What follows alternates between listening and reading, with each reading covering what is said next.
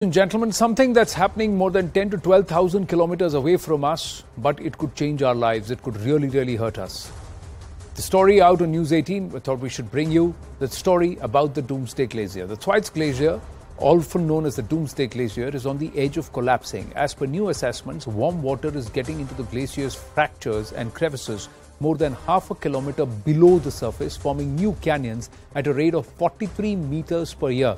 So what is the Thwaites Glacier?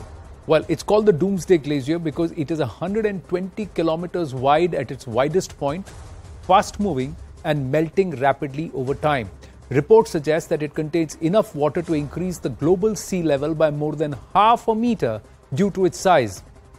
Every year, it releases billions of tons of ice into the ocean, amounting to nearly 4% of the yearly sea level increase. According to reports, the glacier melts at the seafloor, which has receded roughly 9 miles since the late 1990s.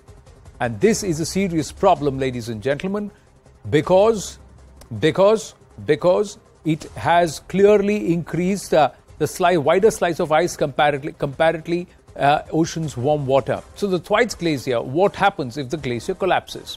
The glacier, which is roughly the size of Gujarat, is on the edge of collapsing. It could cause catastrophic sea level rise. It's possible, and as per reports, the world sea levels could rise to as much, ocean levels could rise as much as far as 2 feet. The total collapse of the Thwaites might also devastate coastal cities around the world, and more than about 2 feet, a rise of 2 feet means how much of ingress would be made, you could see. A CNN report also suggests that it is going to have severe consequences by 2030, devastating coastal regions.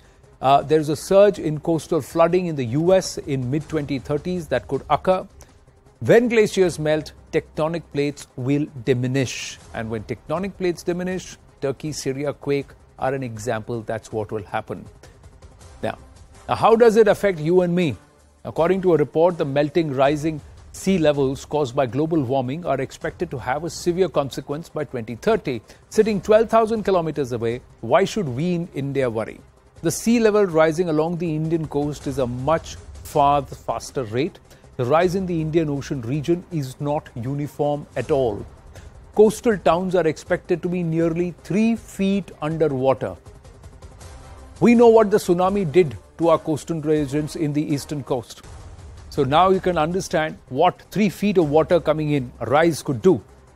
Mumbai, Chennai, Kochi, Vizag are all severely likely to be affected. Loss of 110 square kilometers of mangroves in the Sundarbans, that means yet another major ecological disaster is what we could see. So ladies and gentlemen, that's the reason why we need to seriously be conscious of our climate and global warming.